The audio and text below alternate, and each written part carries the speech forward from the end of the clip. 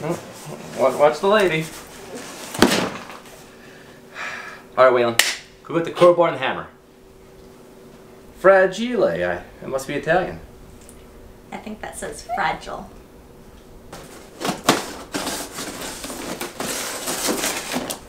There could be anything in there.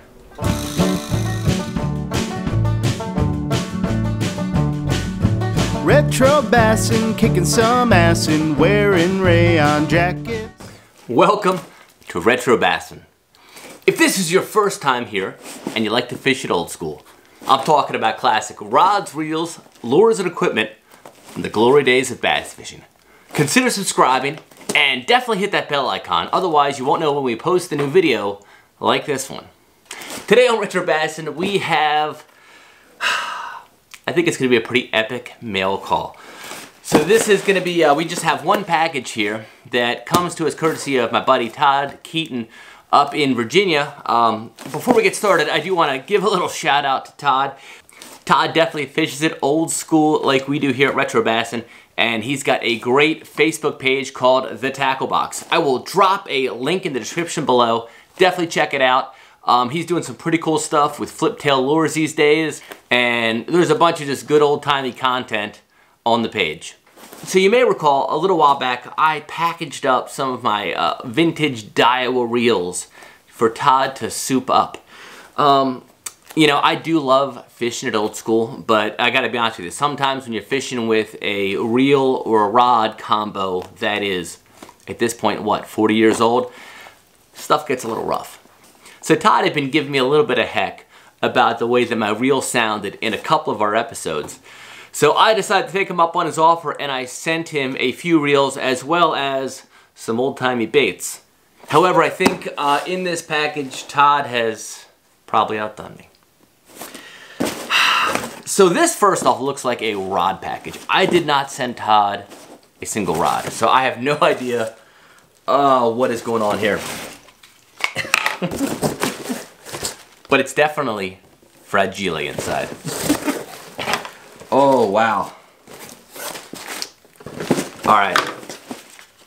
We got a note. I'm so pumped. So a little sidebar. I had been sitting on this package for like 5 days. Work's been like a total nightmare. I have not had a chance to film very much, as you guys know. And I was saving this box for this special episode. So it's been driving me nuts. This has been sitting in the office for a couple days. It's Saturday. I am glad to finally open her up. Okay, retro brother. One good turn deserves another. I hooked you up with 4 rods. What? 2 cranking, 1 worm, and 1 slider worm combo. Oh! Todd and I have been talking about slider worms a pretty good bit. Oh, that is awesome. So the combo is from 1985. The Samurai is 1988. And the 2 combos, 1983 for the blue and 1990 for the black. I put backing on the spinning reel for you. I also enclosed a bag of reel shims. I make them from stainless steel, so you don't have to use tape on the feet anymore. Okay, totally. So the old school rod and reel combos I have, those 5-foot 6-inch pistol grips, they're actually a little bit loose. It's just that one screw to connect it. So Todd was talking about these reel shims. That's gonna be right on the bottom of the reel seat. That's gonna be huge, because right now I'm kind of ghetto rigging it with some tape. Okay, so 2 rods, already have them on. Enjoy the baits, and hope to see the stuff in future videos. Tight lines, and God bless Todd Keaton. Ah, all right, buddy. Well, I'm pumped. I'm done talking. I'm just gonna open this stuff up now. Okay, so this box looks familiar. This is my Daiwa PMF 10S. I love this reel. This is one of my older original reels. It had been sounding a little bit rough. But ooh. Oh. The old Procaster. I think this is probably the first reel featured on Retro Bassin' way back what, 13 months ago at this point. So I've used the heck out of this thing as of late. It's been on the shelf for a while, as you guys probably noticed, because it was just sounding brutal. Ooh, that's awesome. Okay, another familiar box. So this one I sent Todd. This is my PL Daiwa 1500. This one I never got singing right, to be honest with you. It was always a little bit tough for me.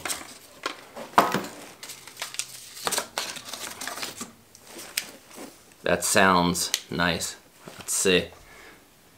Here's the test. Ooh. Oh, that's gonna be, oh, check that out.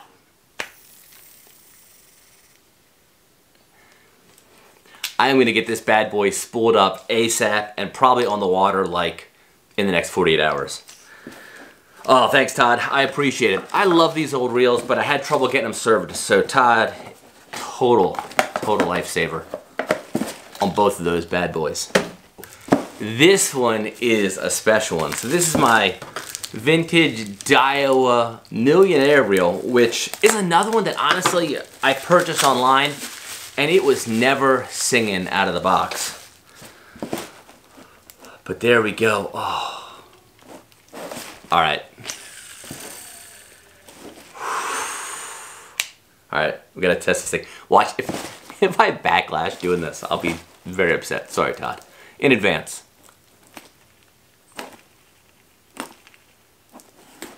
Oh, that sounds awesome. So what Todd told me he did, by the way, a little pro hack, and honestly, I'm gonna have to get him to explain this a little bit better on the tackle box. I've never done this before. We talked about loading up a bait casting reel. So you see that we've got just some standard monofilament on the top. He actually, on the bottom, put some braid. And the reason being, according to Todd, is that that braid is lighter than the mono, and it means that the outside of the spool spins faster, which dramatically increases your casting distance. Pro tip that honestly, I don't know if you guys knew it, I never heard of loading up a bait caster before. Todd told me about it. So this will be the first time I have fished that way. Oh, this is a great looking reel. I am so pumped to get this thing back out there. I'll give you guys a close-up look of the Daiwa Millionaire. Look at that. They didn't make these for long, but and clearly it's like an Abu Garcia Ambassador sort of knockoff, but I love it. Man, I'm so glad I'm gonna be fishing Daiwas again, finally. I forgot how many reels I sent him. Oh my goodness. The Retro Arsenal was like in rough shape. I've got to be honest with you. Ooh. Okay, so this is another favorite reel of mine. This is my Daiwa Mag Force. Cat number is HT1000. Just a pretty little reel. Look at that thing. All right, we'll do the old test on this bad boy. Yep. All right. I've got some spooling to do on these guys. Back in action. Okay, so these must be these reel seats Todd's talking about. So check that out. So what that is, he just machines that himself. It's probably a little piece of steel. And what that will do, what I was talking about with these reels, is when you put them in one of the old school pistol grip rods, they tend to rattle a little bit. And I was adding tape here to make it stick better, or to sort of add some bulk to it. So what Todd recommended to do is you take this little piece of metal here, place it right underneath the reel seat, and that is going to add just enough height to keep this bad boy from rattling around. So I will definitely be using these on all of my vintage rod and reel combos. All right, there's some rods. And there's some baits. Let's check this out. I can already tell you right now, that is going to be an epic haul. Alright, we got to get into this. The classic Cordell rattle spot in that 1/2 ounce. I love these classic lipless crankbaits. And one of the cool things about some of the older models is they definitely have a different sound than the newer baits. I always thought these vintage Cordells have more of a tinny, sort of high-pitched, honestly frantic sound than even that sort of, I guess, more dull rattle of a rattle trap. So I've always thought these had a nice tinny sound to it. I love this model, and I've also caught a ton with the suspending rattle spot. But I'm not going to open that one.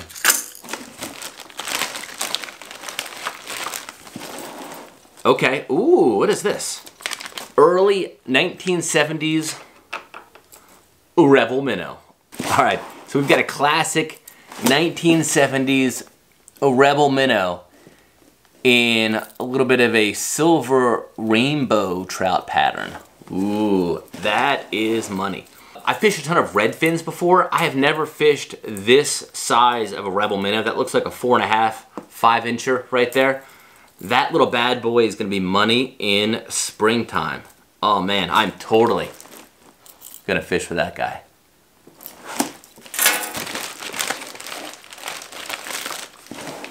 Ooh, Bomber Lure Company. And by the way, we're going to be talking about Bomber real soon.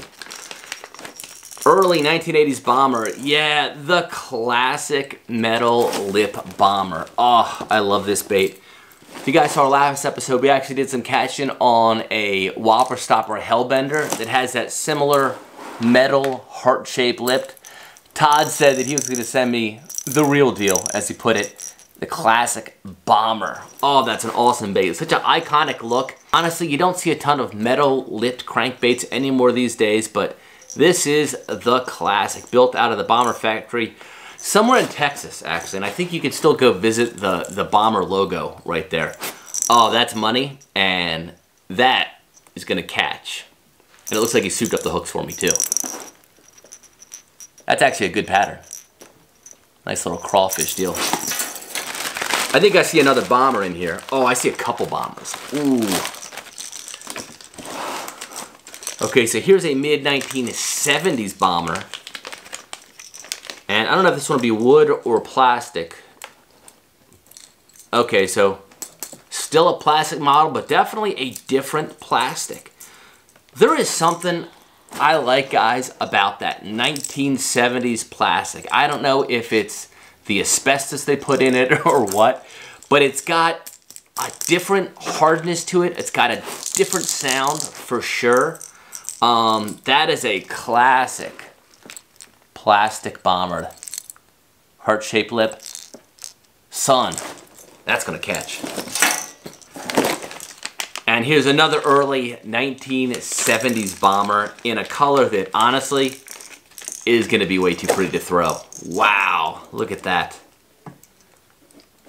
So that is like a purple. I gotta get this rubber band off. Oh, check that out, guys. So that is like purple sparkle on the sides. Got some nice silver bars and goes right into this yellow belly.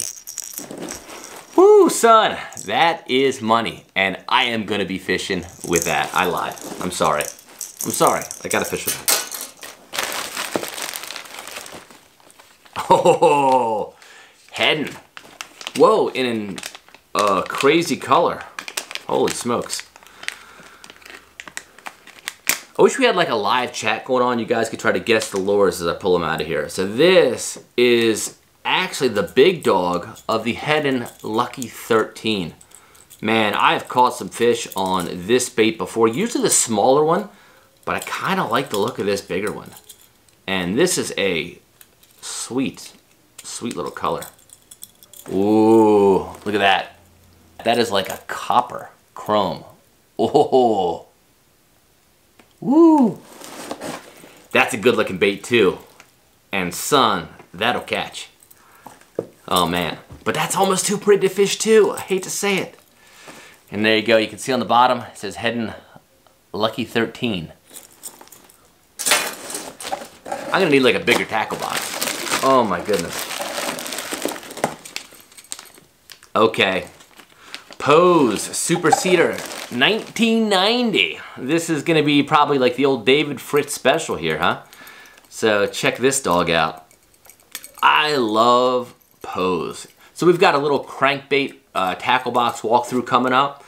I'm gonna be talking about some of my old Pose, but I don't know why. There's always been just a super special place in my heart for this line of baits. I don't know if it's that classic Pac-Man style eye or that cedar smell, but it's just a solid, chunky, silent, deep diving, fish catching son of a gun. And that's got like the good lip on it too. By the way, when Yakima bought these things, the lips just went to. So that's, that'll catch. Woo! Okay, another Pose here. Oh, this is a color, holy smokes. So we've got a Pose from 1995. Same deal, Pose 400. I got a feeling this is a silent model. And by the way, with Pose, you can tell if they're silent or not, because they literally would just, these are solid cedar. So they would have to drill in a hole in the side and place a little rattle, and you can feel it. So that bad boy is a solid. So they've got, they had a color called Spook, which was like basically this with a white top. So I don't know what this one's called. It's got that little chartreuse on the top. But son, that's awesome looking. All right, more Pose.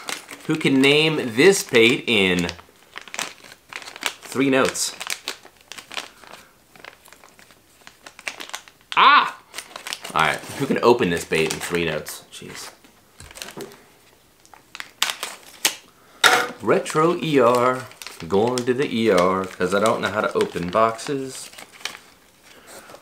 Ooh, who remembers this bait? I know one YouTuber does, by the name of Rick Clunn. Classic RC1. Oh man, the classic coffin lip. Winner of multiple Bassmaster Classics. Man, that's a good bait too. I just love the shape of that. I know that the style of this was borrowed from like the old Steve Blazer crankbaits back in the day. But man, I love Pose. I had a ton of these baits. Let's see if this guy's a rattler or not. All right, silent bait, and it's got that really cool coffin lip, which causes it to do some really erratic bounces. This bait, if you dig it into stuff, if you bounce it off rocks or bounce it off timber, it does some funky stuff after the bounce. The old Rick Clunn special. Nice, thanks man. And that one's sort of in a bait fish pattern. I forget what this one's called too. I probably should have researched that. That's awesome though. Alright, got a few more.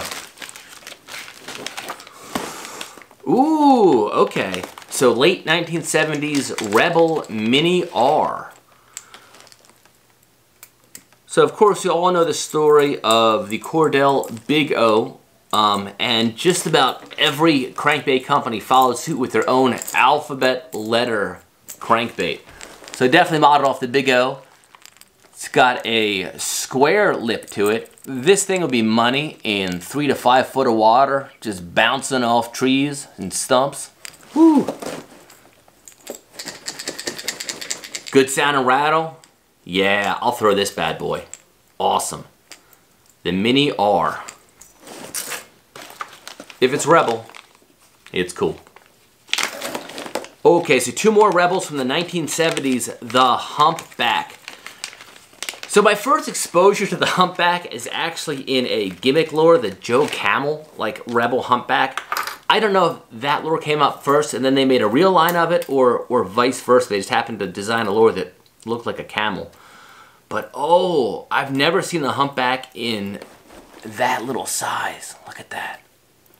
Oh, that is going to be a sweet little finesse crankbait. I'll probably throw that on a spinning rod. Oh man, but on a pressured lake like we have in Texas, clear water, that thing in the 7 to 8 foot range will be money. Got it in silver. Got it in gold. So I'm pretty sure like Todd cleaned out his own tackle box with this mail call. Whew. Oh, one more. Oh. Early 1970s Rebel Shad. I do not have one of these. I've been scoping these things out for a while. They are actually super tough to find. This almost is like the Rebel version of the Storm Thin Fin. I'm going to show you the profile of this bait. So first off, classic Rebel lines. I don't know why. I just love that Rebel pattern. It's got the sort of that check mark. It's sort of that hash mark of a silver side to it. Shad profile. Check that out. Ooh, that's gonna have a tight little wiggle, isn't it? Man, I might be throwing this thing on Monday. That's a good looking bait. Whew, wow. Oh, I think I know what we have here. Some of you may remember a little while back we did an episode on a previously discontinued worm called the fliptail. A little bit of bass fishing history for you guys that has to do with this particular bait. The first ever bass caught in a BASS tournament was caught by none other than Bill Dance. And rumor has it that he caught it on one of these baits, a 7.5 inch blue fliptail worm. Fliptail recently got back in business. They actually started up production again with John Party kind of taking over his dad's old molds, doing some really cool stuff. They've got colors super dialed in, and they can even do custom colors for you, which is pretty cool. So I had bought a few, and oh, son, we have got some nice ones. Look at that purple. Oh, man. That is like an electric, old school, 7.5 inch son of a gun. Wow, that's gonna work. Solid purple fliptail. Oh, check out that green. Oh man, that is not a new school green at all. Look at that. That is like a creamy, translucent. That'll work. Classic red. A worm color, by the way, that you do not see too often, but I still catch them on red all the time. And I know Todd does too. Ooh, okay. Check out that. That's almost like a root beer sort of scuppernong color. That's awesome. And there she is, my friends. That is the first bait to ever catch a bass in a BASS tournament. 7.5 inch blue fliptail worm. Check this thing out. Yep. Oh, look at that. So what I love about fliptails is that really flat, broad tail, similar to a jelly worm, but actually a little bit thinner. They've got a really nice segmented body, awesome head, and egg sac in which to sink a hook really well. Ah, what an awesome bait. I actually blew through, I had some of these from John. I ended up blowing through them all, so I am super pumped to be getting a few more, and these are gonna be on the water with me come Monday. And now it's time for the good stuff. So when Todd told me he was gonna send me 4 rods, it kind of blew my mind. So got them unwrapped, and I'll show you what we got. Oh, this is gonna be some fun stuff.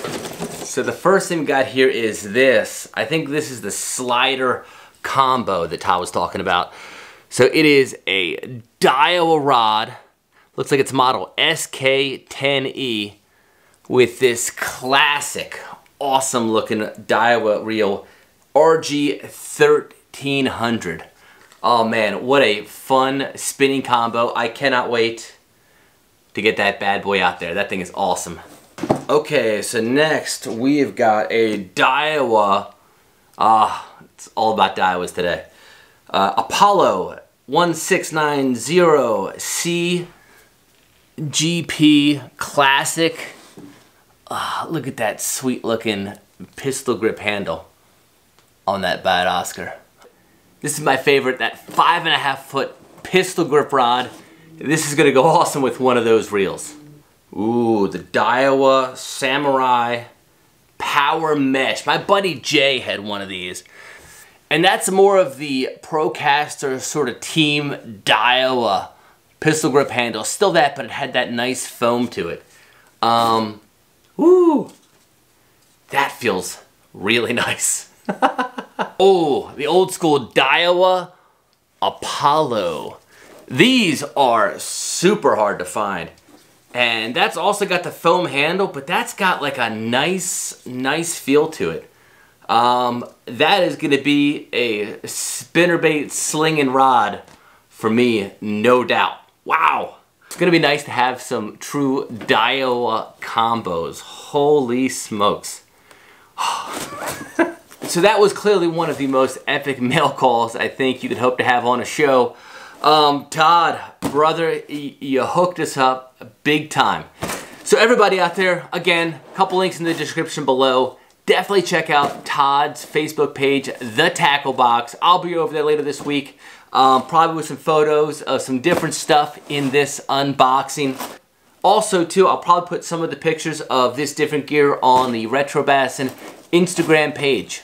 So until next time, keep those Daiwas a-turning, and definitely fish it old school. Fishing it old school, this old stuff rules. Welcome to Retro Bassin.